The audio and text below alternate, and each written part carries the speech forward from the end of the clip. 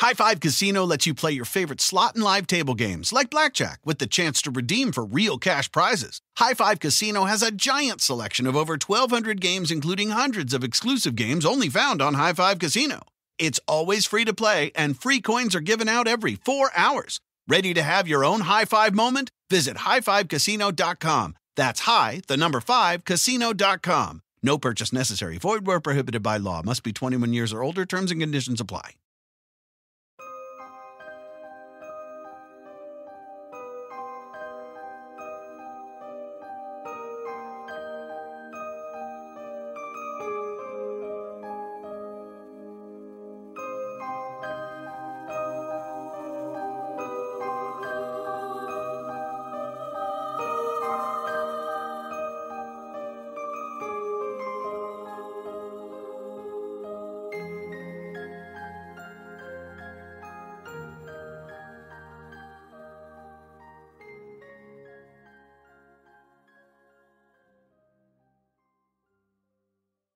My name is Brenda, and welcome to Horrifying History, where you will hear about the unexplained and supernatural happenings that have stained the pages of history.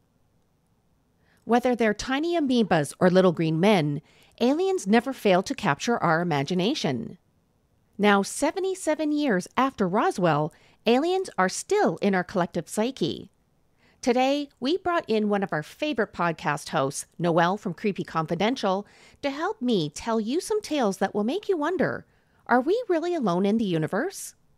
So get ready, my spooky friends. Today is Alien Takeover Day.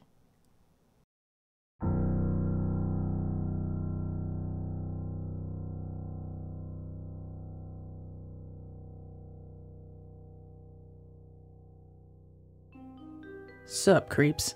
This is Noelle, the host and resident weirdo Wisconsinite of Creepy Confidential. I open case files on cryptids, cults, conspiracies, and other worldly creepy. Join me as I open an otherworldly case file on one of the most recognizable silhouettes in the world of ufology. The glasses, the suits, the alien cover-ups, the men in black. June 21st, 1947, approximately 1400 hours. Tacoma resident Harold Dahl and his son allegedly sighted 6 flying discs hovering over the Puget Sound near Vashon Maury Island in Washington state. Dahl states that he was patrolling the east bay of the island. He was the captain of the vessel and was steering the boat near the shore of this bay. Also on board are 2 other crewmen, his 15-year-old son, and his family dog. Dahl looked up from the wheel of the boat to see 6 donut-shaped aircraft hovering above. The aerial crafts began to spew forth what seemed like thousands of newspapers from somewhere near its center. These newspaper-shaped items were actually a very light-colored metal that was falling to the bay below. According to Dahl, a material that resembled lava rock fell onto their boat, singeing the boy and sadly ending the life of the beloved canine. Dahl claimed that his superior officer, Fred Chrisman, investigated the incident. Dahl also claimed that he was later approached by a man in a dark suit, instructing him not to talk about the event further and attempted to frighten him. This interaction would turn out to be the first documented appearance of what we know now as the Men in Black. Just about all of the Creep Nation, including myself, has seen those catchy Will Smith, Tommy Lee Jones movies about the Men in Black. What would you do if I told you the Men in Black are real? The black suits, the appearances at the doors of those individuals that have just encountered something otherworldly and unexplainable, only to be told by these MIB that they saw nothing or they should never speak of their encounter to anyone ever again. But where did the vision of the Men in Black come from? Are they real? Better yet, are they human? The very first documented occurrence of the Men in Black was following the Maury Island incident. On June 21st, 1947, a man from Tacoma, Washington named Harold Dahl brought his son Christopher, along with 2 workers and his beloved family dog, all aboard his vessel to salvage logs floating on the waters of the Puget Sound. Their vessel, the North Queen, and the passengers traveled a few miles north until they reached the shores of Maury Island. Mr. Dahl alleged that 6 flying donut-shaped crafts appeared over their heads approximately 100 feet in diameter. All of the crafts were a bright metallic color, and one of them appeared to be malfunctioning because it was flying lower than the other ones in their flight squad. The failing craft began to rain molten lava rock material down to the boat below. Dahl's son's arm was singed, causing an injury bad enough that he had to be taken to the hospital. Unfortunately, the poor pup was so badly burned that it passed away from its injuries that it sustained. I'm sorry to have to tell you what happens to the pup, even if it wasn't a good outcome, because if you're like me, which I have a feeling you are if you're here, I always need to know the fate of the animal. I won't sleep at night until I do. So Dahl discussed this event with his fellow patrolman and supervisor, Fred Chrisman. They collected some slag-like residue, as well as some samples of this mysterious white metal rock that accompanied the ship that had been seen malfunctioning. The 2 officers, Captain William L. Davidson and Lieutenant Frank M. Brown, arrived and questioned the 2 gentlemen and accepted the package of the fragments. In reality, Lieutenant Brown, allegedly, was a counter-espionage agent. One theory exists that while Brown assumed the title of the second lieutenant, but in actuality, he was a much higher-ranking suit, receiving orders directly from Mitchell Field in New York, and had the authority to assume any rank all the way up to a 5-star general if the moment called for it. The 2 quote-unquote officers collected the story and the evidence, and off they went to the airport. Shockingly, tragedy struck, and the plane crashed, leaving Tacoma under very unusual circumstances. The men were killed. They were gone, and the evidence was gone. Surprise, surprise. The morning after, following the incident, a man dressed in a black suit knocked on Mr. Dahl's door and brought him to breakfast at a local diner in Tacoma. As soon as they sat down to eat, the man in black proceeded to discuss the incident with the man in detail, in a play-by-play, as if he had been there with Dahl down to the minute of detail. This man in black then issued a warning that Dahl better not tell anyone about what he had seen. Dahl was shocked. It was as if he had been there with him. He was speechless.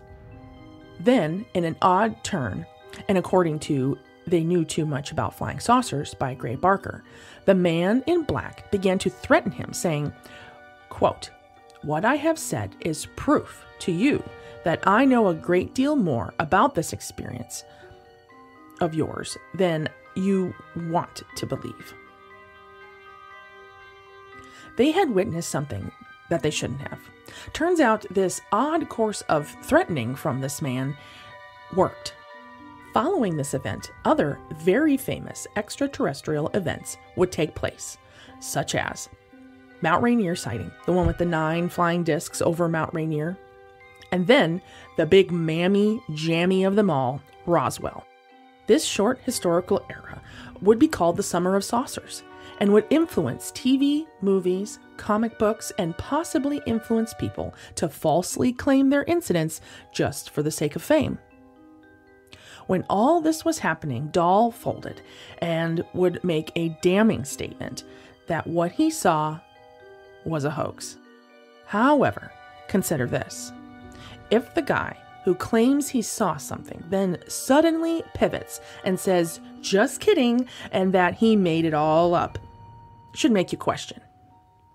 The FBI agent in charge, Jack Wilcox, recorded on the 16 days that he spent in September of 1947 investigating the case that the hoax was actually what was made up. In the FBI documents, Dahl stated, quote, "Oh, I stand by what I saw.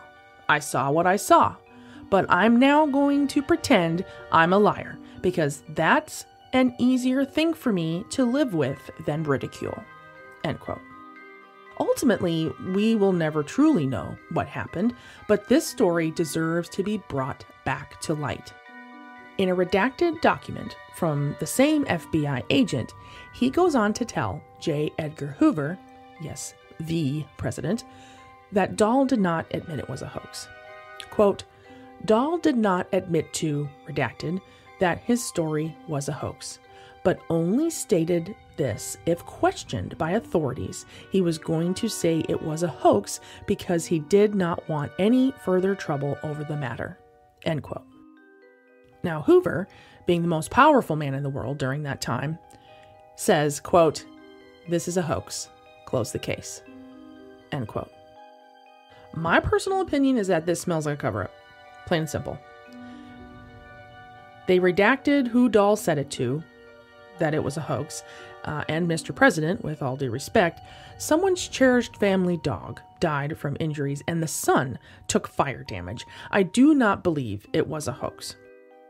So now that we know the first time the MIB showed up, that was documented, let's talk a little about how they went mainstream. Before we got our MIB friends in the modern blockbuster film, we had a fantastic book. One of my favorites. This book has been used before for my research here at Creepy Confidential, and I'm sure it won't be the last because it is outstanding. I happen to have a vintage copy, of course. This one is, again, a beloved title. They Knew Too Much About Flying Saucers by Gray Barker. He's local to the area that I'm in Ohio. He's from West Virginia. Chapter 9 is exactly stated Maury Island, which was perfect because there was a whole chapter on it. This chapter is dedicated to the walkthrough of the Maury Island incident and subsequently the man in black trying to intimidate Mr. Dahl into not sharing what happened to him. This book has quite a few crucial alien encounters, including starting with the oh-so-famous Flatwoods Monster, and the back has a large index called Books About Flying Saucers. This book was responsible for the launch of the idea of the Men in Black into the world's mainstream UFO lore. This book also inspired a little show we know as The X-Files. The X-Files also feature these Men in Black. Within the episodes, of course, as Mulder and Scully are investigating cases, they are actually characters that show up. Mulder and Scully are not Men in Black. In 1990 and 1991, Lowell Cunningham would launch 6 issues, 3 and then 3, of a series called Men in Black with Aircell Comics. This series features the plot of the characters with Zed, J, K, and a neuralizer, but also paranormal cases in the comic books. They silence the poor people affected, though, by lethal force. So there's that. If these characters sound familiar, you would be correct. This comic book is where the 1997 movie got kind of the seeds to grow. The characters and even the neuralizer, however, the not killing humans because they saw an alien part, but that lighthearted change is really what helped people accept the idea of the possible real Men in Black. After that movie, the MIB were everywhere and have been ever since. People wear costumes on Halloween or even cosplay. We see them when you go down to Mothman, West Virginia, that whole area, because it's just rampant with this idea of aliens, Men in Black creatures. And not to get too far down the rabbit hole, but if I was the Men in Black, I would be thrilled about this mainstream idea because no more hiding. They can just move freely about the cabin we call Earth. To leave you creeps today, I give you this little tidbit. Some people that have had interactions with these Men in Black, and even in the movie, have something slightly different about them. Some of them have something slightly different about them. They still have suits, the glasses, the neuralizer, the hats, but sometimes something that made their appearance kind of slightly off. Skin texture, skin color, or facial features, maybe the way they blink their eyes. There's a chance that these men in black aren't always human. Extraterrestrials showing up as the men in black to cover up extraterrestrial activity. Clever. Summer is supposed to be an opportunity to slow down, but when you look at your kids, you can't help but notice that your kids are growing up fast. Help them build independence as they grow with Greenlight. Greenlight is a debit card and money app for families where parents can keep an eye on kids' money habits while kids learn how to save, invest, and spend wisely. It's the easy, convenient way to raise financially smart kids. Get your first month free when you sign up at greenlight.com/pod. My dad works in B2B marketing. He came by my school for career day and said he was a big ROAS man. Then he told everyone how much he loved calculating his return on ad spend. My friends still laugh at me to this day. Not everyone gets B2B, but with LinkedIn, you'll be able to reach people who do. Get a $100 credit on your next ad campaign. Go to linkedin.com/results to claim your credit. That's linkedin.com/results. Terms and conditions apply. LinkedIn, the place to be, to be. High Five Casino lets you play your favorite slot and live table games like blackjack with the chance to redeem for real cash prizes. High Five Casino has a giant selection of over 1,200 games, including hundreds of exclusive games only found on High Five Casino. It's always free to play, and free coins are given out every 4 hours. Ready to have your own high five moment? Visit highfivecasino.com. That's high, 5, casino.com. No purchase necessary. Void where prohibited by law. Must be 21 years or older. Terms and conditions apply. They are the families of the missing in America, and they're desperately searching for answers. Somebody knows something. I'm Josh Mankiewicz. Join me for Season 3 of Missing in America. Listen carefully, because just one small detail might allow you to solve a mystery. We have seen miracles happen. Dateline Missing in America. Listen now wherever you get your podcasts.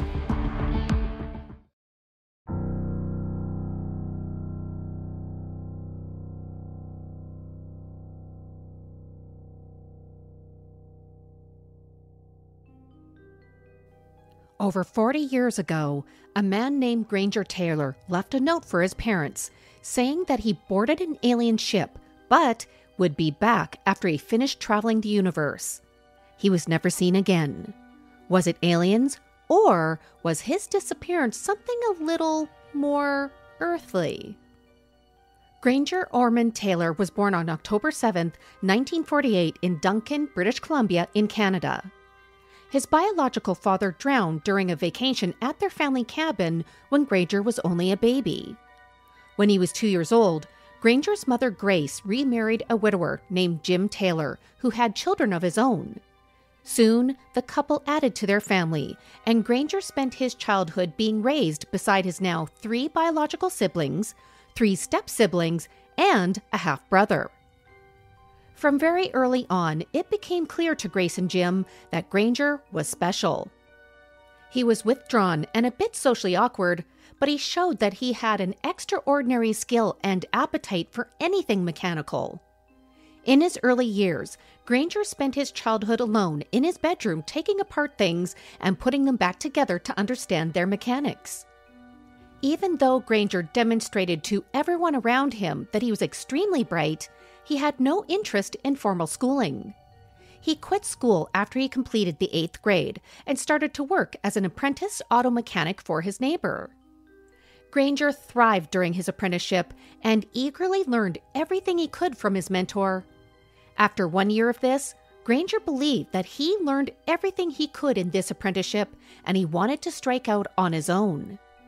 His parents allowed him to set up shop on their farm, and he started to build many unique and unconventional things that he would either sell to collectors or to the provincial government for large sums of money. At the age of 14, Granger built a single-cylinder automobile that is currently still on display at the Duncan, BC Forest Discovery Centre. Just 3 years later, he rebuilt an abandoned bulldozer that the local heavy-duty mechanic said was unsalvageable. By his early 20s, he decided to rebuild an abandoned steam train that he found rusting in the forest. 2 years later, he restored it to full working order, and he decided to build tracks for it through his parents' garden to take the local children for free rides. It was very clear to everyone that knew Granger that he found his calling. About 6 months after Granger moved all the pieces of the train to his parents' property, something quite strange happened.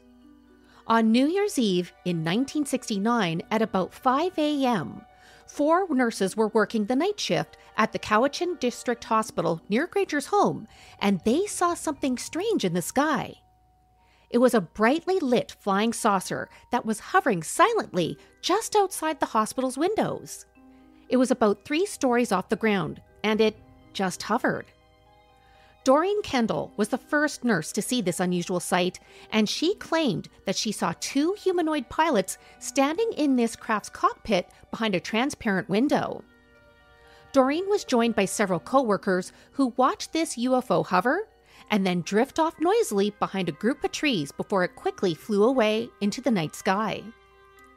Throughout the night and during the next day, those living in and around Duncan reported seeing that same UFO flying throughout the region. For the months following this, aliens were the talk of the area. Now Granger, he heard all of this talk, and soon he caught the same UFO bug that everyone else had.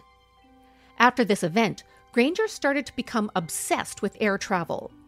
He earned his pilot's license and began to restore an unworkable World War II Kitty Hawk fighter plane, which he sold to a private collector for $20,000. By the late 1970s, Granger became bored with regular mechanics. He started to think about how he could create the same type of propulsion of a UFO.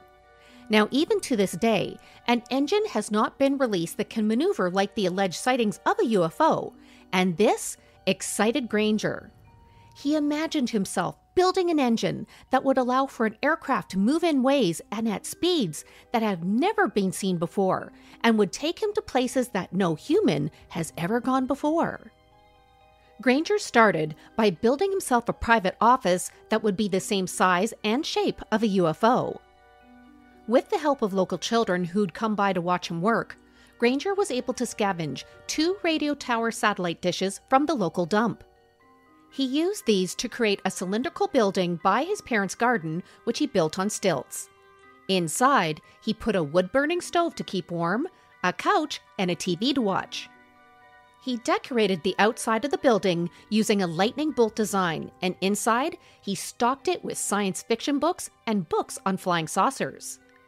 When the building was complete, Granger would spend hours in there researching and taking notes in his quest to build a UFO-style engine. And this is how Granger spent most of 1979 and 1980, studying and planning until one night Granger was contacted by aliens. According to Robert Keller, who was one of the teenagers that Granger took under his wing, Granger told him that aliens from beyond our solar system reached out to him while he was lying in bed one night. For months before this event, Granger was attempting to contact extraterrestrials with a type of radio that he invented. The aliens introduced themselves to Granger via telepathy, and he thought that the reason they reached out was because he was trying so hard to speak to them. Granger went on to claim that he had several telepathic conversations with these aliens. During these instances, he would ask the extraterrestrials questions like how did their engines work and what was their propulsion source. Now the aliens, they didn't give him the blueprints of their technology, but they did divulge that the secret to their engine's propulsion had to do with magnetism. Now, ironically, in the years before this event, Transport Canada created a UFO program in December of 1950. It was formally funded by the Canadian government until mid-1954, and it continued without their funding until 1962. Its name was Project Magnet, and it resulted in the conclusion that UFOs were mostly extraterrestrial in origin and were likely operated by the manipulation of magnetism. In October of 1980, Granger joyfully told Robert and another friend, Bob Nelson, that the aliens contacted him again. But this time, they asked him to go on a trip with them through the Milky Way galaxy. Considering that both Robert and Bob already saw their friend as eccentric, they believed that he was likely having some strange dreams, or maybe it was something he hallucinated. But at the same time, the two thought that if there was anyone on our planet that the aliens would take with them, it would be Granger. So that's why Robert and Bob asked Granger if they could go too. Granger refused and claimed that they would be leaving too much behind where he wouldn't be. He then told his friends that the aliens were going to pick him up for their trip on a raining night so others would not see their spaceship. But here's the thing, my spooky friends. Granger's friends to this day believe that Granger was completely competent when he said what he did. He didn't demonstrate any symptoms of mental health issues. The only thing that stood out was that Granger loved smoking marijuana. His friends would later say that Granger actually did some of his best thinking when he was under the influence. But Granger didn't just use cannabis. He had also experimented with hallucinogens like LSD, but there are no reports or evidence available that Granger was addicted or that he was a habitual drug user that would impact his thinking process. Could it be that Granger's conversations with the aliens may have been part of a drug trip? About a month after this, news outlets in British Columbia were putting out stories about what the newspapers were calling the storm of the century. That November was considered to be the wettest month in half a century. The area suffered flooding and were at risk of mudslides. Then on November 29, 1980, the town of Duncan got hit with a storm that produced thunder, lightning, torrential pouring rain, and gale-force winds. Trees were uprooted and power lines fell, but none of this was going to stop Granger that evening. At about 6 p.m., right before the peak of the storm, Granger went to one of his favorite places, Bob's Grill. He was well known to the staff, and the waitress who served him that night was no different. She would later report that Granger was dressed how he normally did, blue jeans, heavy work boots, and a brown knit sweater. But considering the conditions outside, it stuck out to her that Granger didn't have a coat. It crossed her mind that Granger was not at all prepared for the weather outside, but she didn't worry since she thought what most people did, that Granger was just a bit quirky. Half an hour later, Granger finished his meal. He paid his bill and went out to his 1972 light blue Datsun truck. That was the last time that anyone saw Granger Taylor. The day after this storm, the residents of Duncan were in cleanup mode. They were clearing roads and residences of debris and fallen trees, and it was at this time that Granger's mom and stepfather realized he wasn't home, and he didn't come home after going to Bob's Grill. Jim Taylor found a note taped to his and his wife's bedroom door. It said, "Dear Mother and Father, I have gone away to walk aboard an alien ship, as reoccurring dreams assured a 42-month interstellar voyage to explore the vast universe, then return. I am leaving behind all my possessions to you, as I will no longer require the use of any. Please use the instructions in my will as a guide to help. Love, Granger." On the back of this note was a map that was hand-drawn, which many interpreted to be the area of Waterloo Mountain, located about 10 miles or 15 kilometers southwest of his parents' home. Jim and his sons immediately started to search the area. They called local hospitals and the places that Granger would haunt. They drove the local roads and searched the area of Waterloo Mountain to find nothing. No hint to where Granger or his truck went could be found. Jim and Granger's mom, Grace, decided to look at Granger's will, just like Granger asked them to in the note. This is when they discovered that the will was changed. In this will, where the word deceased was written, Granger replaced that word with departed. Time started to pass with no clues of what possibly could have happened to Granger. Days turned into months, and months turned into years. When the date of Granger's return came on June 29, 1980, his mother and stepfather kept their back door unlocked, hoping that Granger would come home. On that same day, his stepbrother Douglas, who worked for the Canadian Coast Guard at that time, sat out for most of the night on deck of his patrol boat, searching the sky and hoping that Granger would come home. He never did. The Taylor family still kept hoping that someday they would get a clue of what happened to their beloved Granger. Then 6 years after Granger disappeared in April of 1996, municipal work crews discovered an artificial crater that was approximately 600 feet or 182.9 meters off Mount Provost Road. It appeared to be created by some sort of blast, and going cross-country, this blast site was not too far from the Taylor farm. Scattered through this crater was rusted and discolored fragments that appeared to be from a truck. They then found vehicle parts throughout the area and shrapnel embedded into the trees. The workers called the Royal Canadian Mounted Police, who started to investigate. Within the debris field, the police found vehicle parts that still displayed their vehicle identification number. The police were able to confirm that the VIN number matched the number of Granger's truck. The Royal Canadian Mounted Police then brought in police cadaver dogs to search the area. They found remains of fractured human bones, with the largest being a humerus from a left arm. They also found clothing remains, and sadly, Granger's mom, Grace, was able to confirm that those bits of clothing were consistent with a shirt that she had made for her son. Many who knew Granger, as well as the police and some family members, believes that the remains that were discovered belonged to Granger. Due to DNA profiling was only starting at this time, it was not available to the police for this case. This is why no DNA profile was completed on the remains, and it was never able to be confirmed that Granger had actually passed away. Even so, the police closed the case on Granger's disappearance and declared him deceased, with his cause of death being labeled as undetermined.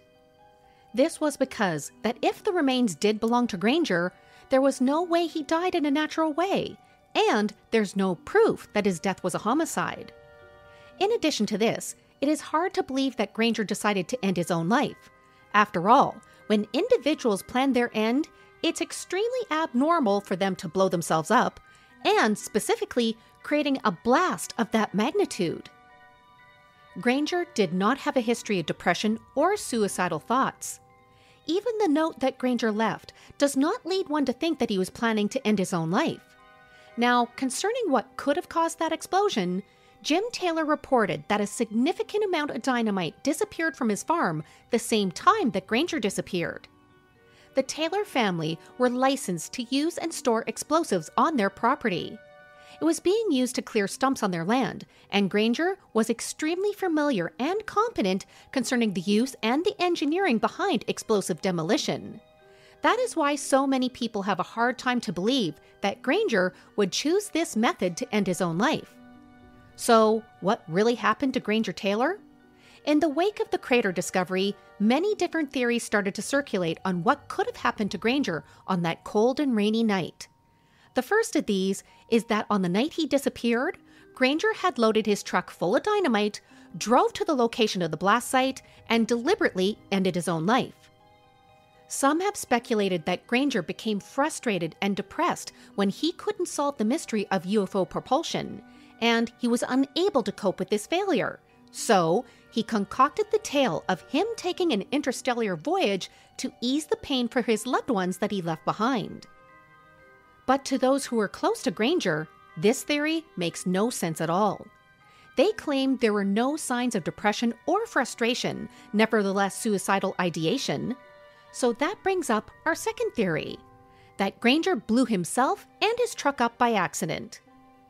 Some believe that Granger decided to bring the dynamite with him that night as a way to try to signal the aliens where he was, or to somehow help facilitate his journey to outer space. As he did, the explosives detonated early, taking Granger's life. So, how would this be possible? Dynamite is made of nitroglycerin, sorbents to absorb or adsorb liquids or gases, and stabilizers. The maximum shelf life of a nitroglycerin-based dynamite is 1 year from the date of manufacture under ideal storage conditions. But regardless of the sorbent used, eventually, sticks of dynamite will start to weep nitroglycerin, which can pool in the area where the dynamite is stored.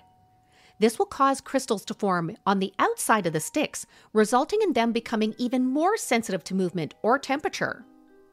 And when I say sensitive, I mean if the material is even slightly jarred, the chemicals inside become unstable. This can lead to it detonating. In addition to this, dynamite that gets wet can cause the nitroglycerin to leak further. Could it be that Granger took older dynamite that exceeded its shelf life and it weeped into its container? Could the heavy rains of that month made that dynamite wet and caused the nitroglycerin to leak further? Then, on that very damp and raining night, the dynamite was jarred, which would cause it to ignite? Well, then there's another theory, that Granger Taylor had an undiagnosed and untreated mental health condition. As we mentioned earlier, Granger told his friends that he was being communicated with telepathically. But was it aliens? There are many reasons why a person can have the perception or sensation of hearing voices while awake when there's no one around. Some of these include former traumatic incidents causing a dissociative disorder, a result of an assault or abuse, a lack of sleep, or side effects from some medications. It also can happen with the use of some street drugs, when mourning somebody that you love, or it can be part of being in a dream state. But it also can occur when a person is suffering from schizophrenia.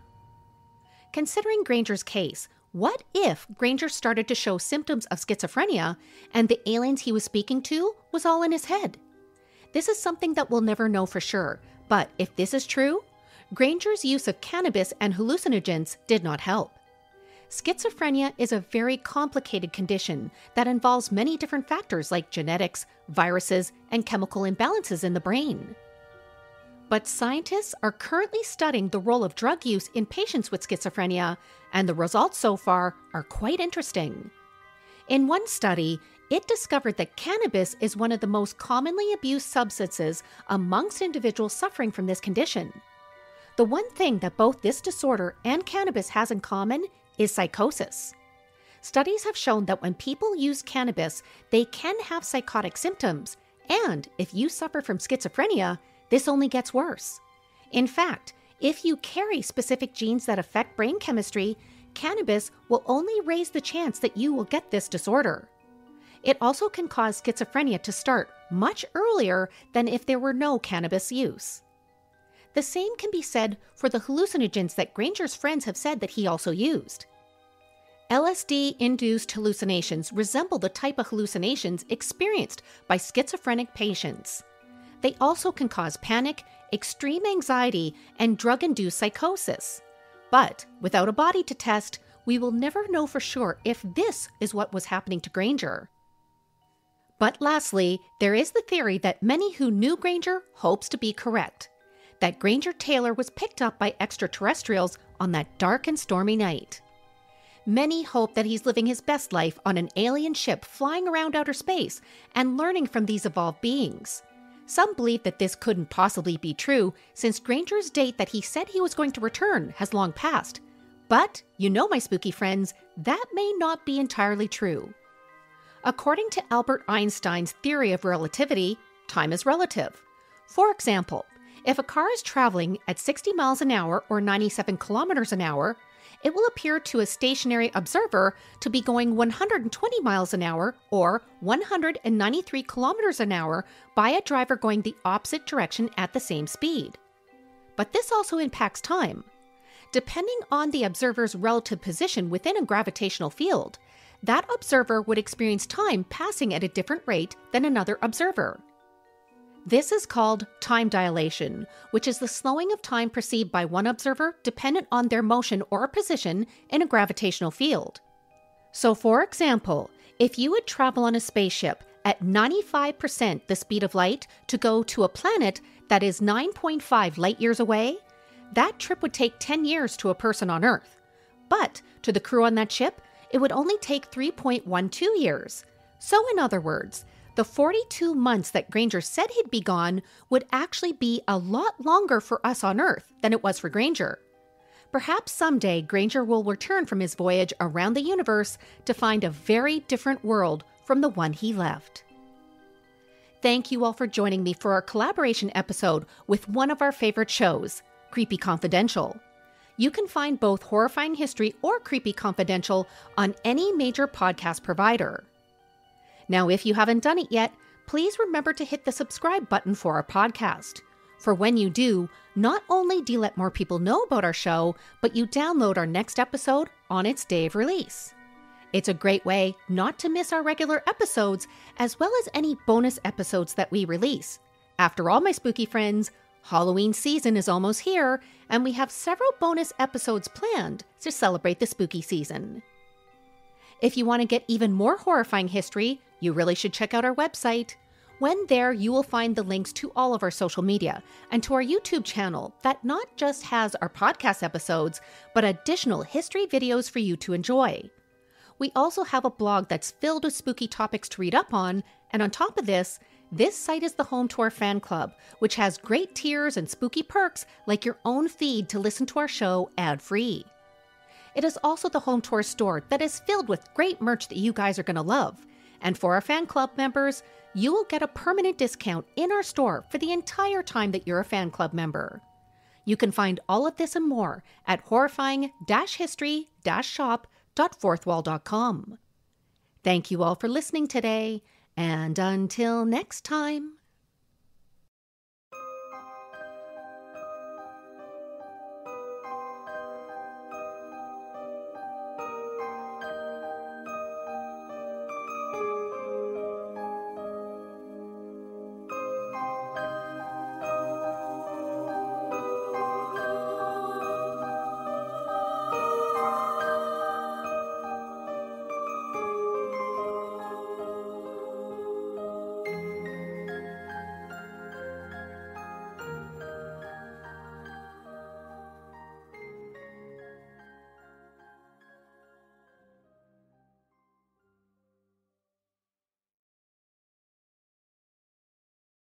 High Five Casino lets you play your favorite slot and live table games like blackjack with the chance to redeem for real cash prizes. High Five Casino has a giant selection of over 1,200 games, including hundreds of exclusive games only found on High Five Casino.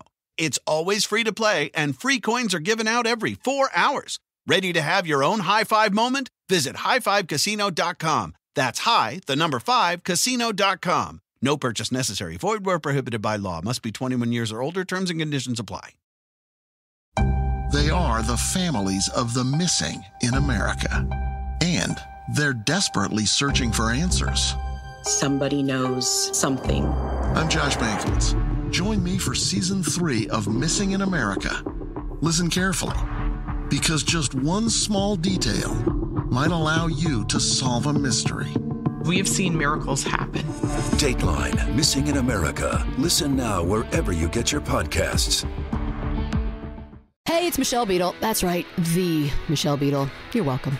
You love talking about sports. I love talking about sports. You know the only thing cooler than talking about sports? Sports! And right now, all your favorite sports are on Sirius XM. I'm talking every NFL game, every game from the NBA, NHL, MLB, every NASCAR race, golf major conference college sports, and all the top games in the WNBA. If it gets your heart pumping, it's on Sirius XM. To start your free trial of Sirius XM today, visit SiriusXM.com/believe.